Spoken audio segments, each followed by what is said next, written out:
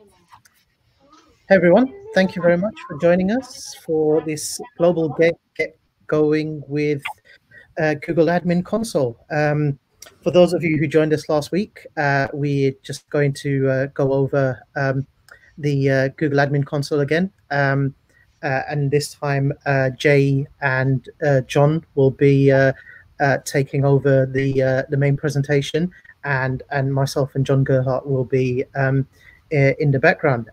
Thank you to everyone in the chat. It's great to see everyone here. And for those of you who are just joining, please do share with us where you're joining from, and share your Twitter handles in the chat. And we'd love for you to all connect with us. And you can follow us all. We'll post our Twitter handles in the chat, but also please do follow Global Geg on Twitter. It's at globalgeg.org. And then you can also watch all of the sessions that we've run again on YouTube and on the globalgeg.org website. But first, we'll just kick it off with a few introductions. Jay, did you want to share yours? I'll put your screen in there.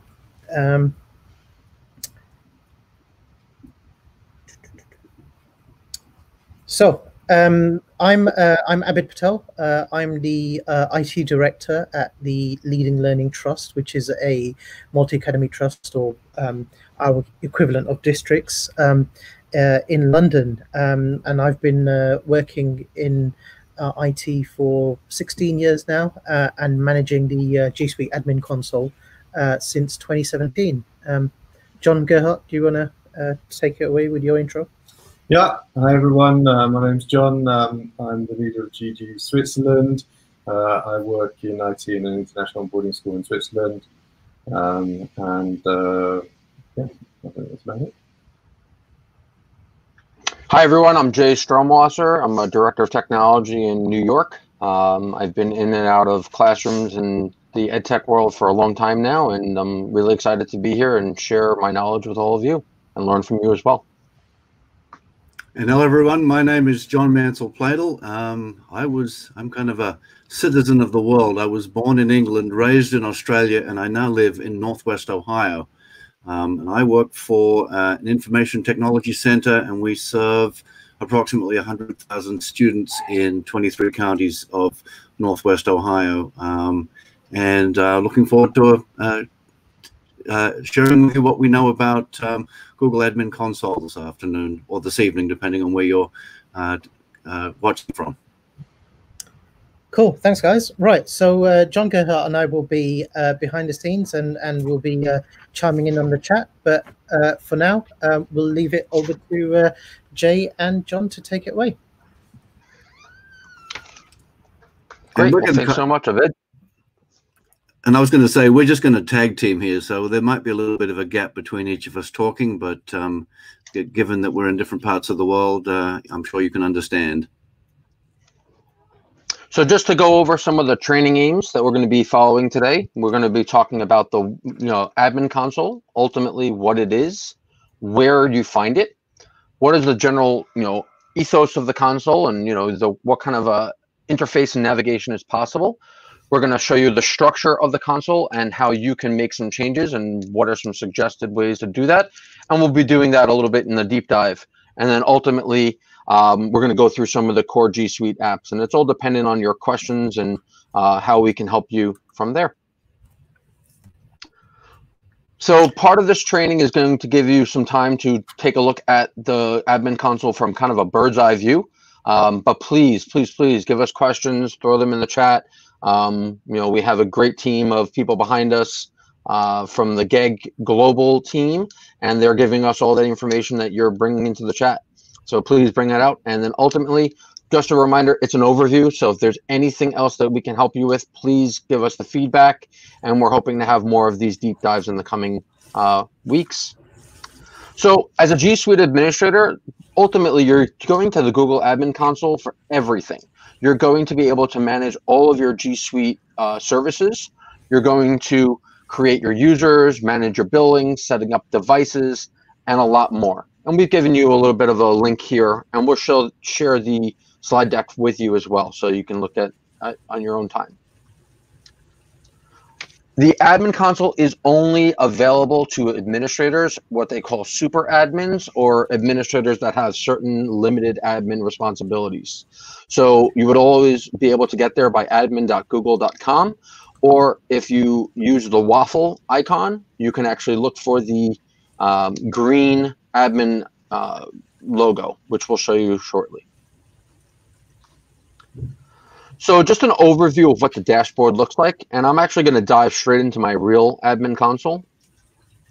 So what I was talking about before was the waffle, and if you notice, you scroll down, it's like a greenish blue. There's your admin console for everyone to see. So when you're in here, as many of you may see, this is a completely blank structure. I just recently got my training domain fixed, and I'm able to get back into this to show you what yours would look like if you have nothing in it as well. So we're going to start together. And I want to actually show you that this is the admin console dashboard. But what's nice about it is that you can go through all of these things. And since Google built search, you can also search for anything you're looking for as well. And you're going to find that search feature very handy because some of the settings are buried quite deeply down inside of the admin console, and it's very difficult to remember where they all are, but you can search for them, which makes it a lot easier. All right, so we're just going to start from the top. You know, when I'm training, I'm always talking about the top down, and so really everything is based on this dashboard. If you click on this dashboard icon, you'll see relevant information about your organization. You have your users tab, which is where you would create or you would manage any of your users, create and manage in groups, organization units, or also known as OUs. A lot of us use that terminology, so that's just what you might hear. Buildings and resources, this is where you would actually be able to manage Google Calendars for resources. Devices, this is where your Chromebooks, your mobile devices would be living. Apps, this is how you actually add apps so that the users don't have to do it themselves. You can force enable or force block certain apps using this, as well as all the G Suite core apps, which we'll go through as well. Security, reports, billing, and company profile, and admin roles. And I'm just going to scroll down a little bit to show you the rest, which is domains. And this is where you would go in there to manage any of your domain settings. Data migration, if you're going to migrate from a different tool, rules, and support.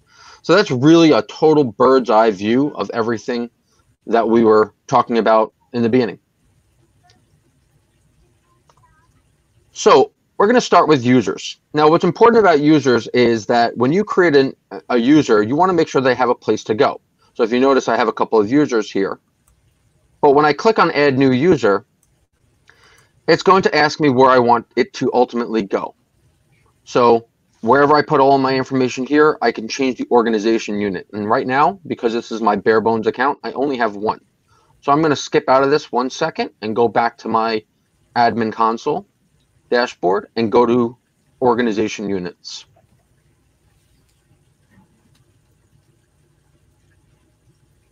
So if you notice, I only have a top root organization.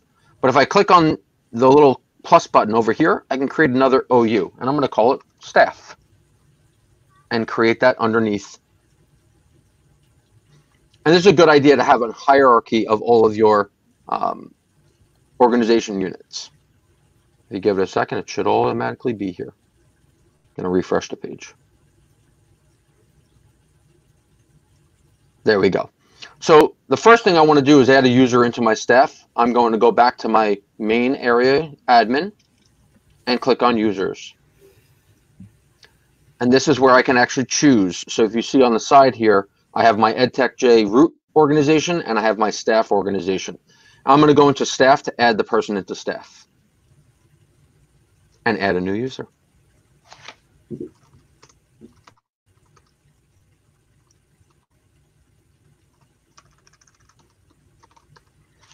And I'm just going to put some information in here. I'm going to automatically generate a password, and I'm going to ask for them to automatically change the password at next sign in, and add the One user. thing to note on that screen, Jay, is that if you have more than one domain, you can actually choose which domain you want that email address that you essentially just created to be from. That's true. You could do that. So a lot of times you might want to share this to a person's personal email. You could do that under more actions, email the login information, and you can email it directly to wherever you want to, or print it, and you can actually, give it to them on paper to prevent for any kind of going against, I'm going to click done here. So my first user is actually created under staff. It's being a little slow, so I apologize.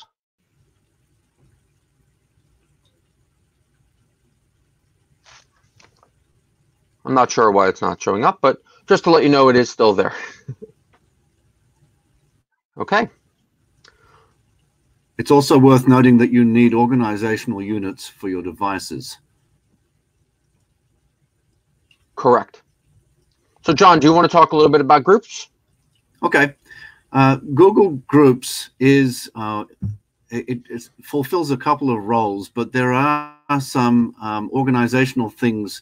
For example, there is a group called Classroom Teachers that you need to know about, and it is the one that members of that group have the ability to create classes in Google Classroom. And if you click on the groups tile there, it will take you in, and that's actually the one that has been created by default here. So if you go into that, we could make any teachers in our domain then members of that group. And then those settings, when we look at Google Classroom later on in the under the apps tile, it would be a reason, for example, that a teacher is unable to create a class in Google Classroom would be that they're not a member of this group. So this is one of the groups that gets created automatically, but you may also, if you have email distribution groups, they would also belong in here, and you can create groups for communication purposes as well. Exactly. So what I've gone ahead and done is added a classroom teacher into the group, and Google's just being a little bit slow right now, but it is showing up as a test staff member, and that's exactly what the email is. So if I logged into that account, I'd have access to Classroom to be able to create. It's important to know that if students were to do that, they wouldn't have the ability to even become a teacher. But if they do, you just go into Classroom Teachers and remove them from there. We could talk about that in a future session where we actually restrict this option from everybody. John, do you want to talk about apps? Yeah, sure. Let's go and look at underneath apps. And this is an area that has expanded over the years. It used to be when we got in here, I think there was 3 tiles, and then they added a 4th, and now they have a 5th. But you're going to find, and really the best way to differentiate between them, and you can see there it says the G Suite has 14 services, and the additional Google services has 51. The difference between them is essentially to do with the user agreement that you sign, and which Google supports only certain apps underneath that user agreement, and those were the ones under the G Suite there. So if we click on that, we can see that these are some of the main apps that will show up in the waffle menu when you're looking in your account. And indeed, if these are all on for everyone right now, but if we were to turn some of those off, then they would no longer appear in the waffle. But you can do this turning off and turning on for everyone in the domain, or you can do it just specifically for your staff or for your students. So if you wanted to restrict your students, say, and not give them access to chat, then you would turn that off for their organizational unit, but you would have it on for the staff organizational unit. So if we that's exactly what I made that change right here. So if you notice at the EdTechJ root level, the service is off, but at the staff level, the service is on. One thing also to take note of is if you make a change at this point, there is a save button in the bottom right-hand corner there, and it's a little inconsistent across the interface, but you need to always make sure that there is not a save button that you've missed, because you could change screens and have not saved that change and then wonder why it didn't work. Exactly. Important to know. And it's also important to know that this is exactly where you would go under your Core Suite services if you're concerned about certain settings. So for example, calendar. You can change the sharing settings that all the members of your organization would be applicable to. So you can actually force them on or force them off, depending on how you want to do it. This is where you would create your resources that would be school-wide, for example, laptop carts or lab classrooms, and you get insights once that information is being used. So it's really important to use all of the different settings within and click around and, you know, just play, because you can't really break it. And if you do, there's always an undo button. And if not, we'll show you how to get support.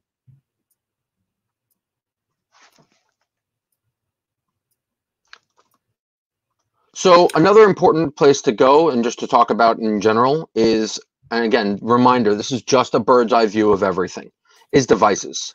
Now, again, I'm on a test domain, so I don't have any devices. However, this is where you would actually be able to add your Chrome devices based on the purchasing that you've done.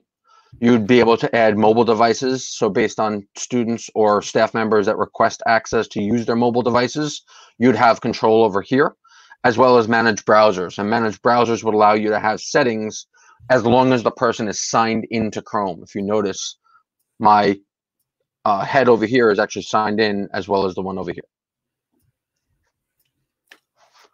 John, anything else you want to add about the overall area?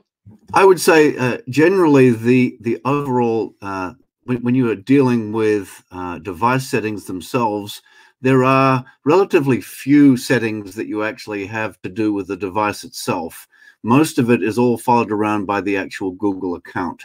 So the account-based settings on devices control things like who can log into the device and what domain that they can be from, and things like that, what network, things like what network the device is going to connect to when it first signs in. Those are determined in the device settings. But as I said, there are relatively few device settings, but there are quite a lot of user-based settings, and those will bleed over into like browser settings, whether you are force installing apps, those kinds of things all come underneath the user accounts rather than the devices themselves.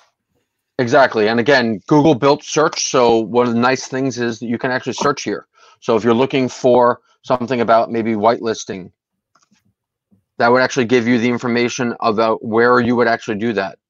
What safe browsing whitelisted domains, or you wanted to know about the avatar, and you'd be able to change that right from here. So again, it gives you a lot of the options within the filters that are built into the search bar at the very top.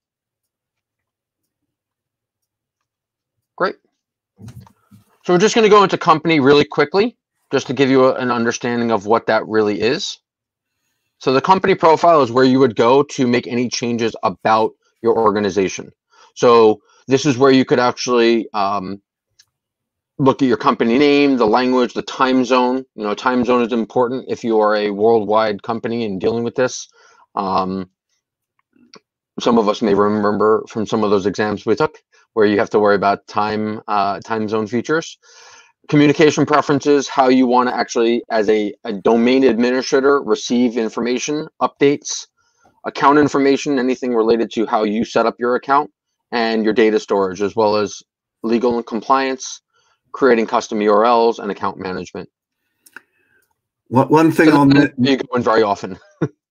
One thing I mentioned in there, Jay, is you have two options for your domain. It can be an early release domain, or which affects how quickly changes are made when they introduce new changes to there's a rapid release domain is one kind, and I think it's a scheduled release. So, correct. For example, Google Groups is getting update, and they just announced that in an email. I think it was this morning, and they talked about the rapid release domains are going to be getting that feature, I think, the first week of June, and then usually the scheduled release will get those 2 weeks later. So if you have a training domain, sometimes it's a good idea to have it on a rapid release. That way you get access to the features before everybody else, and you can kind of train on them. And an important thing to notice is every time you make a change, make sure you also hit the save button. So if you were to do automatic and you want everything to happen at every time and rapid, you would click save. And it does take time, even if you make this change, that you become that domain, whether it's rapid or scheduled, if you weren't before. So it's important to know that as well. And anytime that you see any release information that Google has, and they have a blog where they do all of the scheduled release information, and that comes into your email, it will reference whether what impact that's going to have on you as an administrator. So it will tell you things that you need to do. So, for example, the changes to Google Groups are going to be on by default, which means that you really won't need to do anything other than maybe let your users know that the interface for groups is going to change slightly, and then to help them prepare for that transition. Correct. So we're going to go into security next, just to give you a little bit of background. Again, an area that you're not going into too often, as long as you set it up properly. I got logged out.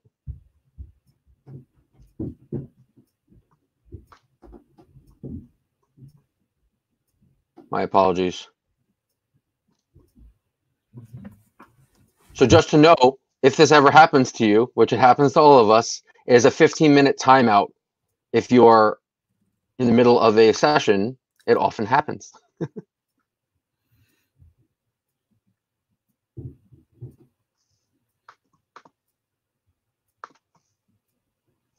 And we should be back in a second. So again, apologies, we are live. Things do happen. Jay, whilst we're waiting. Jay, so security is where you would actually enforce your two-factor authentication. You'd get alerts about what's going on in your domain. You can set up rules and activities to see if something seems a little off. Someone creates an account or someone deletes an account without realizing. Your password management, so you could set how long you want your passwords to be, enforcing strong passwords, making sure that there are a certain length, minimum and maximum. And again, if you're going to allow password reset, reuse or not, as well as expiration. So you can really go into here. You're not going in very often to most of this area. However, when you do, it's important to know that you can make some serious changes in here and make sure you know what you're doing if you're going to make any of these changes. Anything you want to add, John? I would just talk about if you are a Google admin, especially if you're the admin of a school domain, that a recommended best practice is that you do turn on two-factor authentication for system administrators. It's a good idea to have it on for your regular users, although some of them will object to that. But and the idea behind two-step is that when you go to log into your domain, you will then need to be either sent a text message with a 6-digit number that you then enter in, and that is the second step of the verification. And it is considered to be much more secure than just having a username and password. And if you look at, there's another step to this. You can turn on enforcement now. You can turn it on whenever. So you can actually give a heads up to your organization that maybe July 1, you're going to enforce this. And at July 1, everybody will get that force option to allow for two-step verification. And it's important to know when you're doing two-step that all you need these days is just a cell phone via text or phone call, or some type of a key. They make different kinds of USB sticks with fingerprint and biometrics, and you don't really need that. All you need is a cell phone, a second way to make sure that who is logging in is the right person. So while it's important to know what's going on in your account, you don't always have to get emails. So it's important to also look at reports whenever you have a chance. And you're not going to see much in here because it is a bare bones domain. But this is where you would actually get aggregate domain information. How much is useful? As you see, it's walking me through all the different steps. Find out how many weekly active users you have. There's not going to be many in this domain. And if you wanted to ever X out of this, you just click the X on the top here. But it gives you all the information about what's going on inside of your account. This is where you can actually pull information about files that might be accidentally deleted. You can bring them back using Vault, which we can talk about at a further deep dive. It also gives you audit information as to who made changes and what they made changes to. So if you accidentally made a change to an admin setting, you can also go back and figure out what you did and undo what you did. And you could also manage alerts that you do get by email, which they've moved. So if you notice, these are different rules that the organization has actually created. These are all defaulted. I didn't make any of these changes, but it's important to know some of them. And I know that I used in the past the Chrome device activity report. So when I had devices that just seemed to not check in for a while, I knew that maybe I had a problem, and I started having to figure out if I had a solution in place to try to track the devices that just somehow went missing. I was able to use this report feature by email.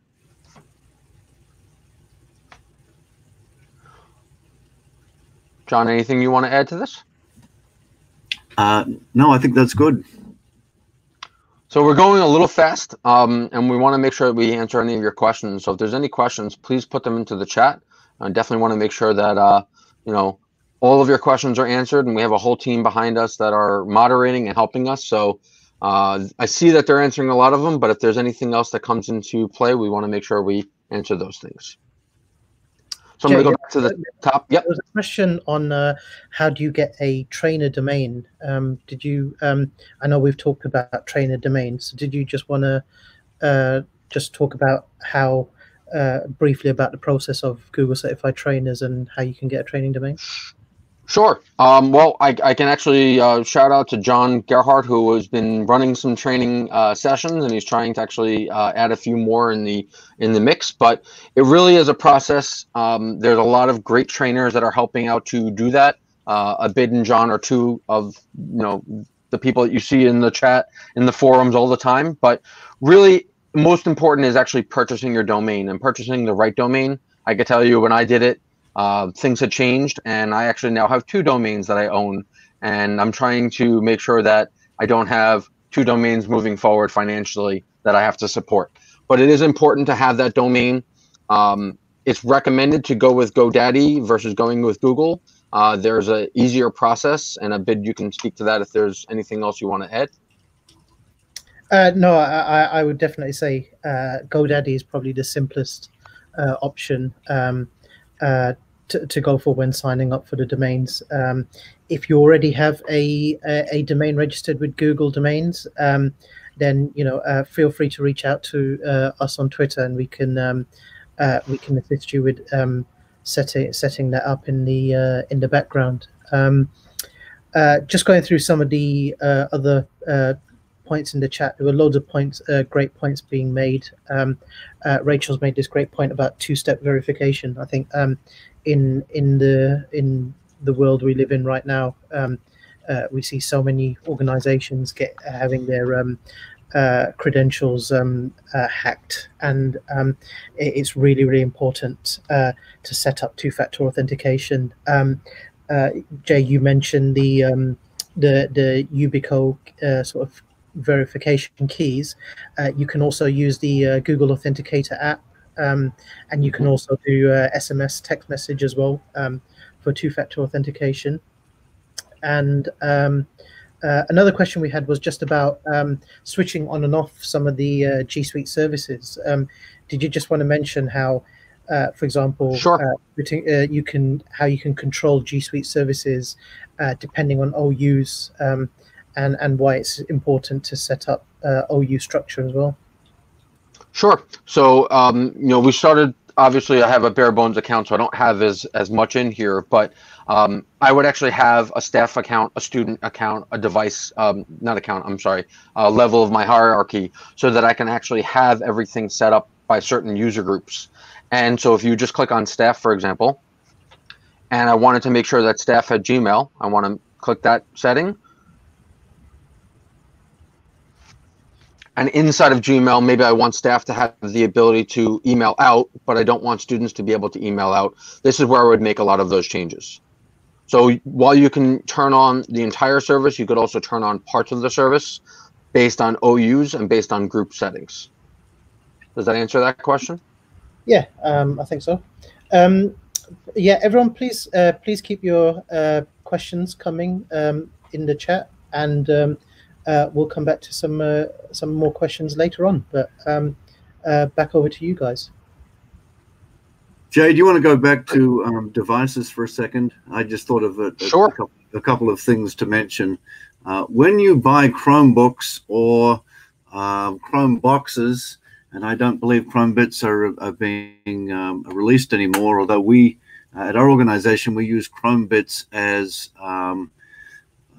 digital signage. So we actually have them just plugged into the HDMI port on a big screen TV, and that is our digital signage. But the way that those are managed, again, is through the admin console. So when you buy a device, you have to buy a license to control that device, and you buy that from a third-party reseller. So in the States here, CDWG and some of the other vendors will sell you the Chromebook, but they'll also sell you the licensing, and the licenses will show up if you're in this area, and you will see that you have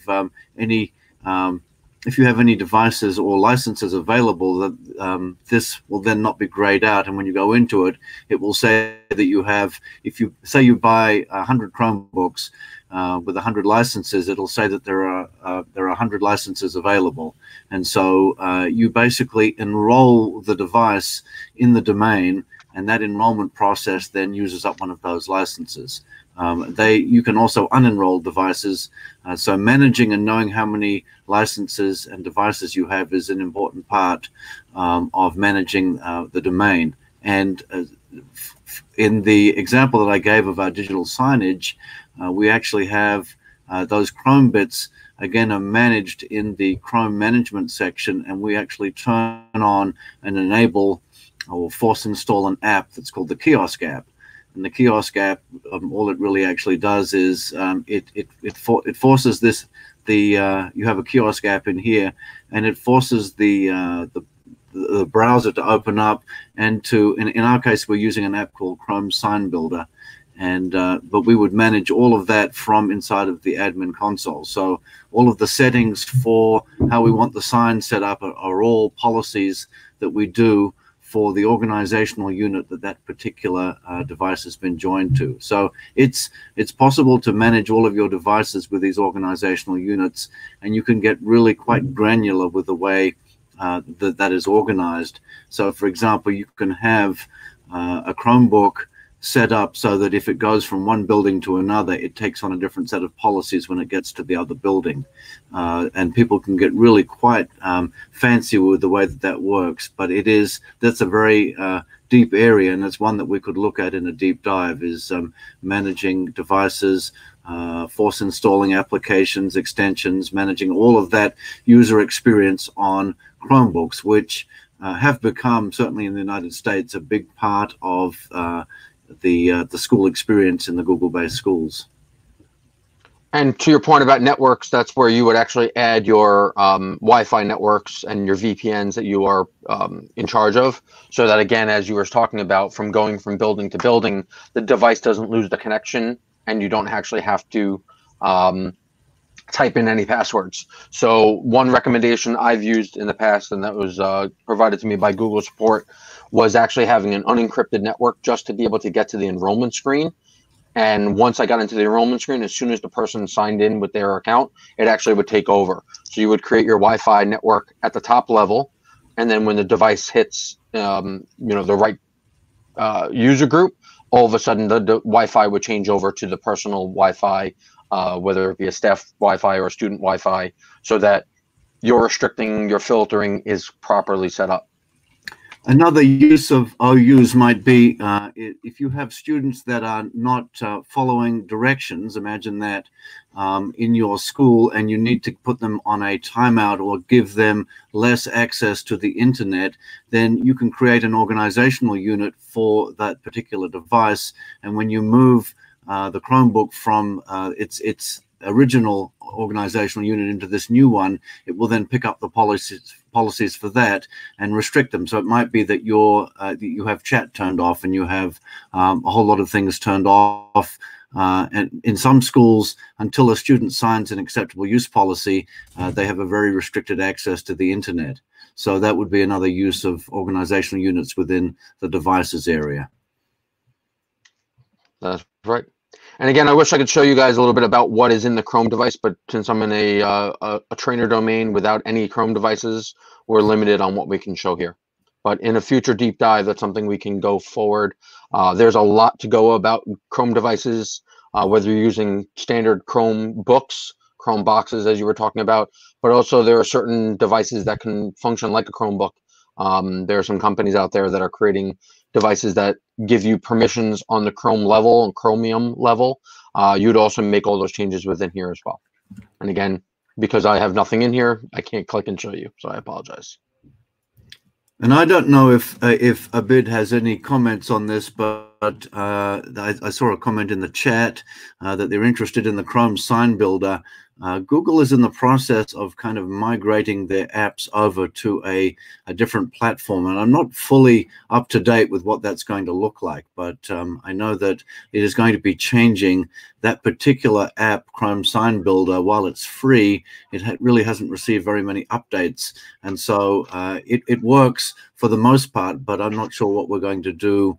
And they haven't really given us an indication. It's a fairly specialized area of that some schools want to use, and but I'd be happy to share my expertise with anyone that is interested in learning Sign Builder, because for the cost of a device, it can be quite a lot cheaper than using some of the $30 a month signage solutions that are out there. Thanks, John.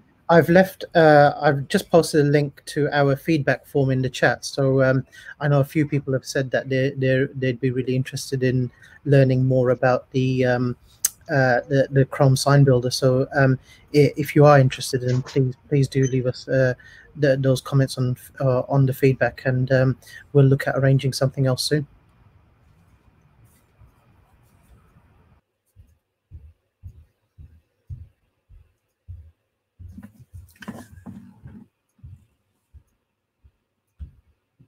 Let's talk just briefly about the support button there. If you go into the support area, that's something I'd have to say that the support that Google has that is available once you go into that area, if you're having a problem with something in there, and sometimes for whatever reason, it doesn't matter whatever you do, you will end up running into a problem, and using Google's support mechanism, and you can get into a chat with one of their technicians, and you can usually get most of those problems resolved fairly quickly, and they're very responsive, and I would definitely recommend you using that feature. It's something that is built into every training domain, and something that you should take advantage of. So for some reason, I don't know why, but it's not letting me even get to the support group. I'm wondering if it is because I'm a trainer domain, but I'm going to take a second to refresh, and hopefully it'll come back.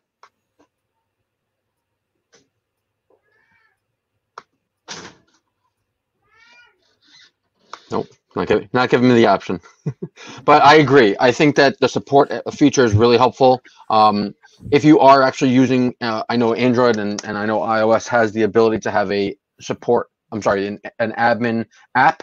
There's actually a support that's built into there. So there's been plenty of times that I've been on a cell phone call on the road talking to Google support. They're looking at my domain, and I'm just giving them the feedback of what I'm looking for them to do, help me to do. And then at the end, they give you a great recap email, exactly what you're looking for. And if there's any follow-ups, they always do follow up within a great time.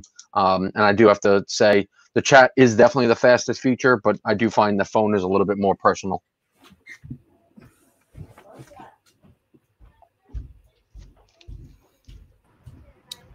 Jay, I can pop on and share my screen if you want me to show the support option. Sure. Yeah.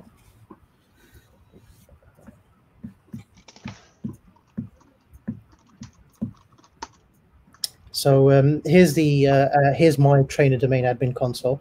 So I've never actually clicked on this the support button here from the dashboard here, but what it does is it pops up in a separate window in the same screen.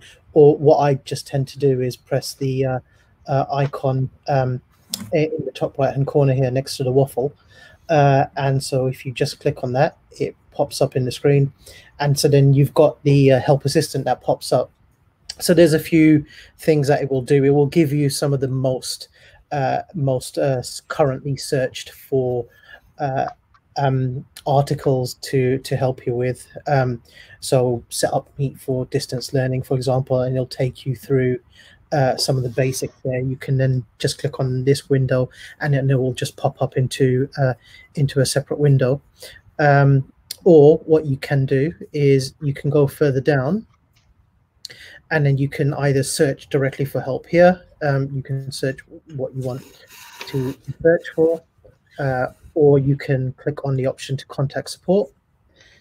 And then contact support, like Jay said, you've got the chat function, which will give you an instant messaging chat style that you can chat and ask for help. You can also email, and then you can also phone. When you click on phone, it'll ask you what you want help with, and then what it will do is it will it will give you some options. If it didn't give you, if it didn't help, then simply press this button that says this didn't help, continue to support, and then as soon as you press that, it will give you some phone numbers and a PIN code. So when you phone up the number, you'll get you'll get an automated reply that says please enter your PIN code. Once you've done that, it will then give you some options to transfer you over to a specialist. And the important thing to know is that Google support is available to everyone who has a G Suite domain, 24 hours a day, 7 days a week, 365 days a year. And the support covers everything that is listed in the G Suite core apps. So all of these apps that you see here are the G Suite core apps, and they're all covered by the G Suite service agreement. Yeah, if there's it's a really great support option if you are ever stuck with anything, and you know, there's been plenty of times where I've come across issues in the admin console, and that's a great place to go. And if there's something that you need further help with, then the Google support team will also do a screen sharing session as well with you, so you can actually show and you can go through some of the issues in greater detail. One thing also that I wanted to mention was all of these core apps and services are all compliant with all of the local country regulations. So here in Europe, they are fully GDPR compliant. In the USA, I know they are all COPPA, CIPA, FERPA compliant, and they also meet all of the ISO 27001 regulations. So it's really good to know that all of your documents and data and the stuff that you do in G Suite is completely safe from that perspective. Thank you, Abid. Cool. And I do want to say there was definitely a bug on mine because I'm still not able to do it to even show you what happened. But thank you for the back end and the teamwork here. Cool. I'm just going through the questions and comments to see anything, if there was anything that.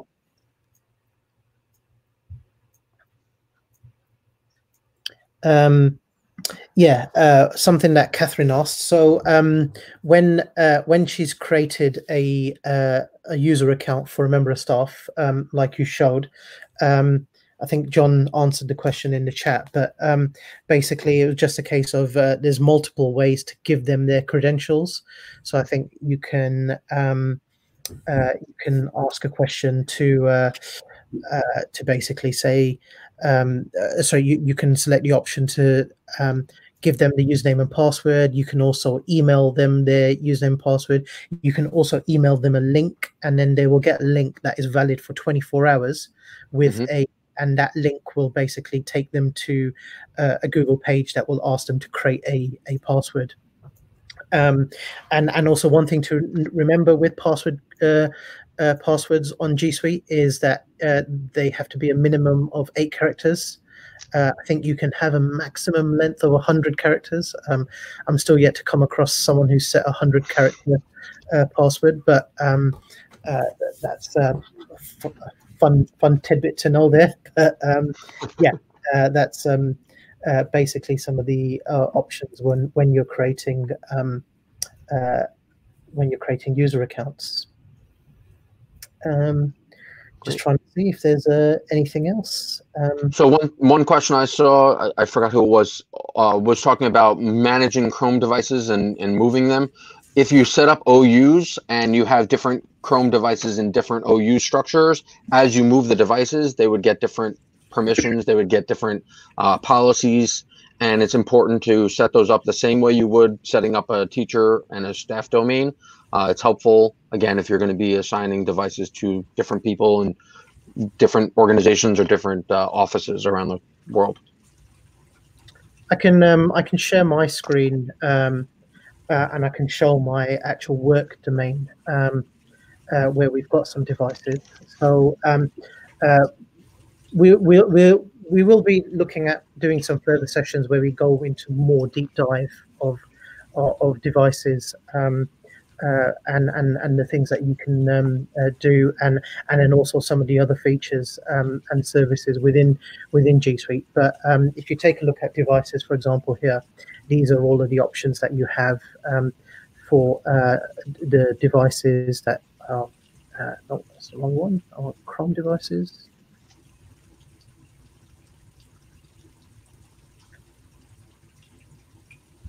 To answer Kimber's question. Non-Chrome devices, generally your control is on the user account and what services or Google apps they will have access to. You really don't have as much granularity as what Abid's about to show us here in the actual managed Chrome devices.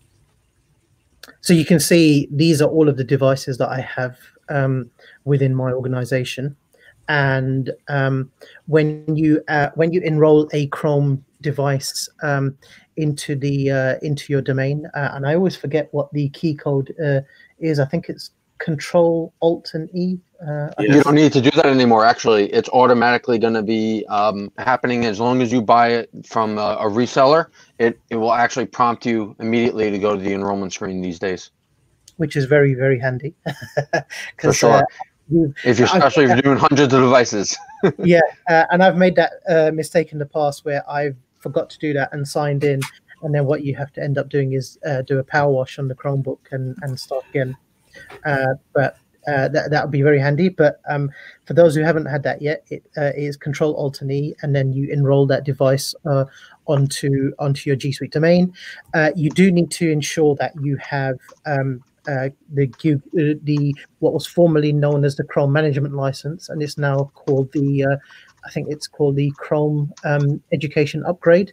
That's what will allow you to control the Chrome devices from the Google Admin Console.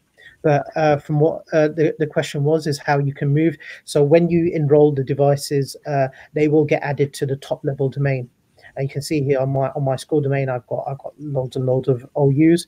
If I wanted to move this particular Chromebook to a different OU, I would just click on Move Selected Devices, and then I can scroll and then select whichever OU I want, and then I can click on Move, and that will move it into that domain, that OU. And so what you'll see is if there are different settings on the top level OU and there are different settings here, then those are the settings that will start to apply.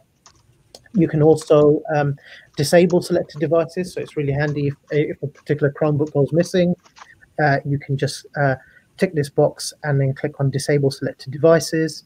and then what will happen is you'll get the device will show this message that you have here, which you can customize in the settings. And then what will happen is that so long as forced re-enrollment is enabled, then that device will never work for anyone ever again, no matter how many times they power wash it. And it's a great security feature to be aware of in the admin console. So it's really, really handy from that perspective. Great. Cool. Just looking if there's any other. So there's a question a bit about replying all to an email, if that could be turned off, and that's something I am curious about as well. Reply all. That might be somewhere in the Gmail settings deep down. I'm not entirely sure. I'll bring John into the chat, and I don't know if John's aware of that one. Since I've seen the post in the chat, I just did a quick search. As far as I can see, there isn't any way to turn off reply to all for a whole domain. As somebody's already mentioned, you can turn it off as a user inside Gmail. You can decide that it's annoying and you don't want to do it by accident. But I can't see any way. I've been through the Gmail settings for my chain of domain. I can't see any way to turn that off. And I would just add that if you're in a group setting, there are group settings like posting and replying all. So that might be the way that you could do it, but it wouldn't work for just a standard group email. Standard contact list email. It would have to actually be an official group. And that's something we can go into a deep dive as well. Just had another question there from Guzman. Is it possible to manage Windows devices other than Chromebooks, iOS and Android from the admin console? It's not something that I've done personally. I know that there is a limited iOS and Android management option, but there isn't the option to, as far as I'm aware, to manage Windows devices. I don't believe there is. No. Actually, having said that, I know there is something coming to G Suite Enterprise for Education domains that will enable Windows management. It's just something that I remembered. I'll see if I can find the link on that. But that is coming to G Suite Enterprise for Education, which is a paid alternative to the standard G Suite for Education, and that will allow for a certain amount of management of Windows devices. I know that Ollie Trussell, who's a member of the Google for Education team, did a training session. I'll try to find a link to that where he briefly went through some of the options on the how to manage Windows devices from the Google Admin Console. But it is a nice feature. But again, it's one of the paid for features. So I know in the States there are some districts that have got G Suite Education Enterprise licensing, and if they have, then that's something that your IT teams might be interested in looking into. But I know from a trainer domain perspective, we wouldn't tend to have that.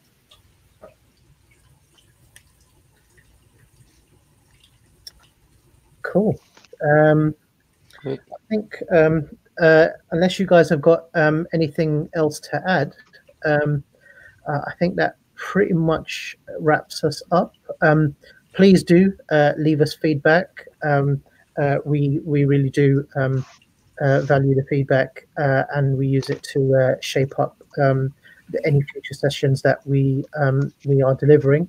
I'm going to bring Stephanie Howell into the chat, and she's going to briefly talk about an option that we've got with some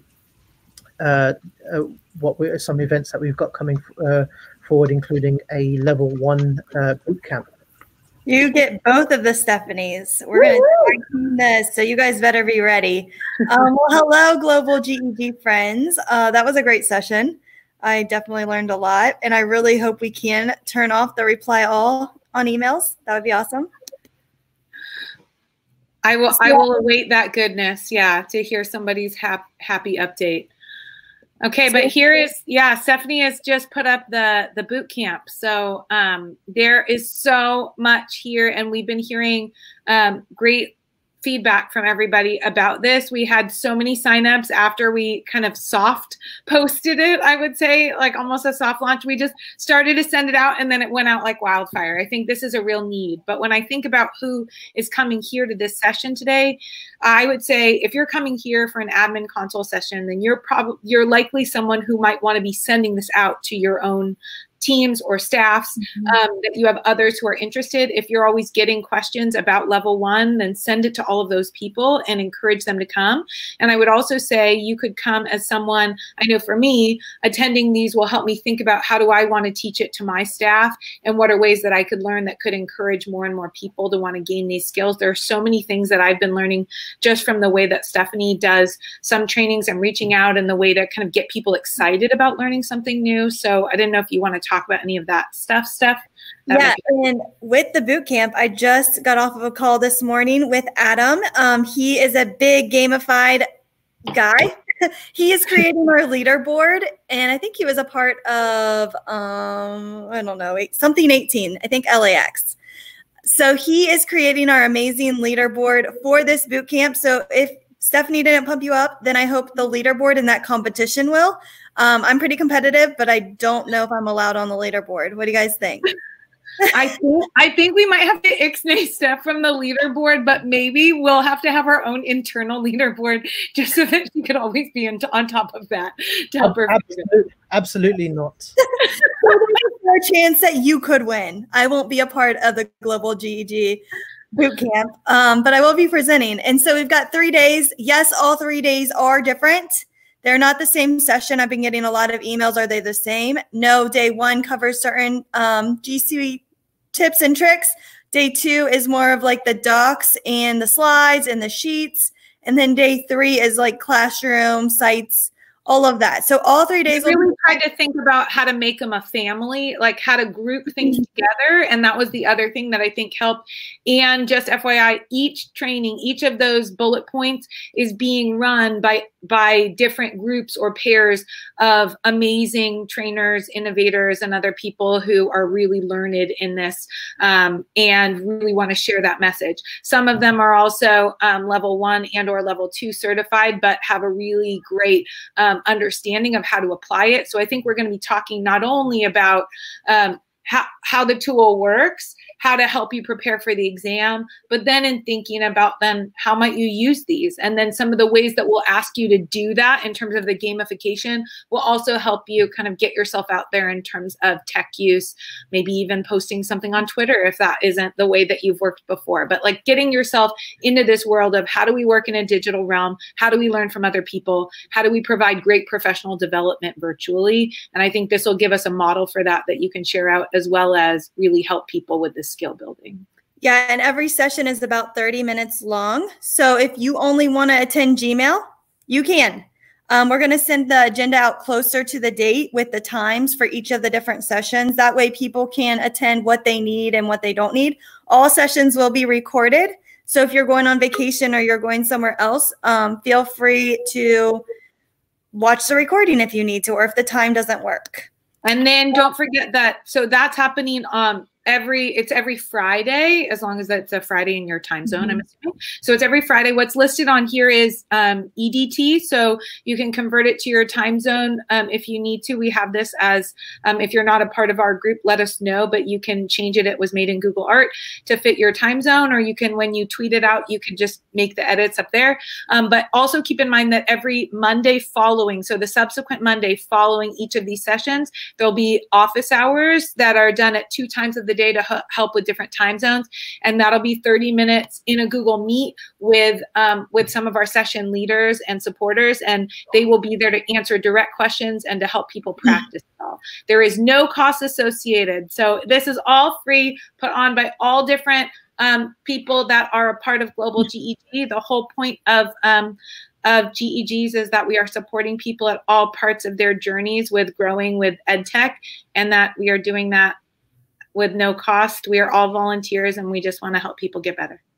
Yeah, and it is free. The only thing you would have to pay for if you wanted is the grad credit, which is just an option because we're offering so many hours that why not get grad credit if you need it. And then if you want to take the test at the end, it's $10. So that would be the only cost. But again, you do not need to take the test in order to attend this boot camp. You can just attend the boot camp to attend. So please send this out to your staff. I know a lot of you are probably way advanced in level 1. So feel free to share this out with anybody. And we tried really hard I think the goal of having it on those days was to get it in before July. And then in July, we're working towards offering something similar for level 2 if there are those that need to do that. And then on Thursday, we have an amazing opportunity. This is kind of a pre-boot camp. So this will just be going over the basics of Google level 1. So it's just kind of a warm up for what to expect prior to the boot camp. And one of the great things is because we're partnering and supporting so many local GEGs, if you have other events that you think would be worthy to share out beyond your local, let us know. And we're happy to help support them or put things up on our channel if there are resources that would be greater beyond your local audience. Just keep us posted. You can find us on Twitter. You can message us, and we're happy to help support that. And then just real quick, we have Edu Protocols on Friday. Woo! John is amazing, and if you want to have a fun session, come join us on Friday. If you're not familiar with John Carippo, I'm lucky in that he's kind of in my region. So I often, John, if you're ever watching, like I know it feels like I stalk you because I'm at events and I see him in front of me. When we were able to be at events together. But if you're not familiar with Edu Protocols, it really is a way to give people templates for ways to do things, to conduct things in a classroom, whether it's in person or virtually. And so it would be quite useful. It's useful in trainings as well as actually in teaching itself. So I would say there are protocols that could apply anywhere within education. And it's zero prep. All of his ideas are very little prep. It's more on the student. So again, this is a great session that you're going to really enjoy. We are launching shit soon. We haven't really officially launched. So our big party is going to be on Thursday, June 25th. Everybody's invited to our huge, huge party to celebrate Global GEG and our official launching. And then we have every single week, 3 times a week, Sunday, Tuesdays, and Thursdays, we have a Global GEG staff room. This is a time to come together and vent, talk about strategies to get through COVID. And these have really helped me think outside of the box. Yeah, and Kat has done an amazing job with organizing these. And then there have been people that kind of step up at each of the different time zones to help support her in that. But she has been a rock star in doing that and maintaining. I would say it's really been a space where a lot of the people that we see coming to our events have really met a community there. And then they felt excited about joining in other areas. So please go to this. It's a space to get out anything that you're thinking about, feeling about. Sometimes they talk about school and sometimes not. And then if you're thinking about starting a GEG, Georgina has an amazing 5-part series. We're at session 4. So feel free to rewatch any of those if you're thinking about starting a GEG or becoming a co-leader with somebody that already has a GEG in your area. Perfect. I think, yeah. And then if you are wondering or wanting to sign up for events, if there's anything else you're wondering what's coming soon, check out all of our pages. We have lots, so you can get in anywhere. Well, and we would love to have you if you're not already part of things. And then, yeah, we're a fun group. We'd love to see you. These are some of the people that are a part of our awesome team. And we can't thank the presenters here today enough for another wonderful session. So thank you. Thank you. I think people learned a lot. And then did we already talk about the other sessions where people are getting some direct hands-on? Did you already talk about that one? Did I miss I've just put in the chat that banner to say, I know there are a few questions that said if you need help setting up your trainer domain, because I know that's been something of real interest that people are trying to get set up, and there might be an option there, and I know a lot of people want support with that. So definitely do sign up at that link, bit.ly/TD setup. Anything about calendars? Yeah, so do not add the crap one. We've had a lot of calendar issues. Calendar thinks I'm a robot due to the amount of people I've been inviting to events. And I think okay, it is due to her speed. Like, let's be honest. She is so fast. She is faster than a robot. And to be honest, we've had like hundreds and hundreds of signups within a few hours of certain things. And then Steph tries to send them all out. And then we reach the max before it seems even possible to reach the max of the thousands of users that you can. So we have had lots of calendar issues. As a result, what's happened, Steph? So don't use the crap one. We had to recreate the calendar since we broke it. Use the public one. It's working, but I'm not allowed to add people to our calendars anymore. So we're just going to send out an email reminder. So please, if you are a calendar user like I am, just add the event yourself or add our calendar to know when things are happening.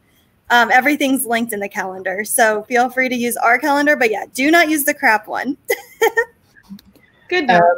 And all that's left to say is thank you to John and Jay for leading on these sessions. I know there's been a lot of people and a lot of interest from people about getting started with the admin console, and it has been really, really handy running these sessions. Yeah, please again do leave us feedback, and we really do. We really will be taking all of that stuff on board. But for now, thank you, and we'll see you soon.